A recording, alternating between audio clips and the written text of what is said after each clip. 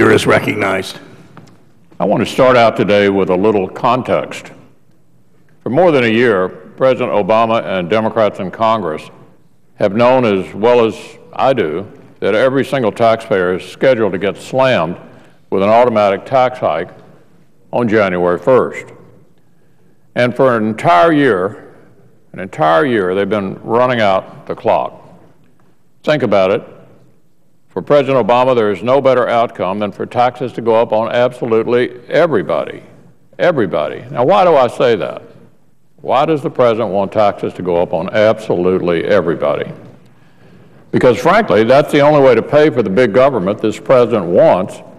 You have to raise taxes on everybody. The super rich, the rich, middle class, lower class, you name it, everybody has to have a tax increase. Because if all you do is whack the so-called rich, you only get enough money for about a week of government. If all you do is whack the super rich, you only get enough money for about a week of government. So let's be clear about this matter. He wants to soak everybody. And there's only one way to do it.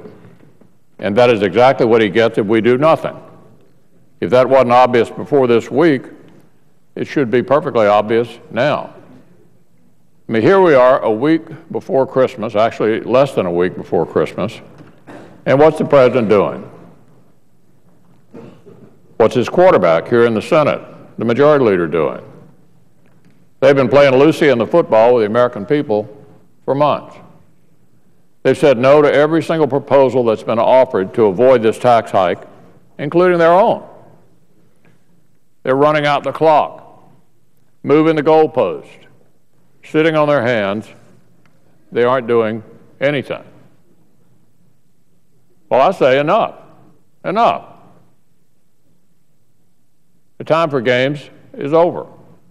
The President may want to soak the American people to fund his vision of a social welfare state, but we're not going to let him do it. Later today, Republicans in the House will pass a bill that protects more than 99% of Americans from the tax hike Democrats want to slap them with within 2 weeks.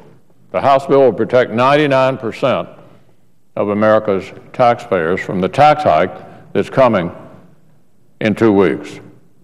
As I've said endlessly, we don't want to see taxes go up on anybody or anything. The problem isn't that government taxes too little, it's that it spends too much. The problem isn't that government taxes too little, it's that it spends too much. But the President is determined to leap off the cliff. Leap off the cliff.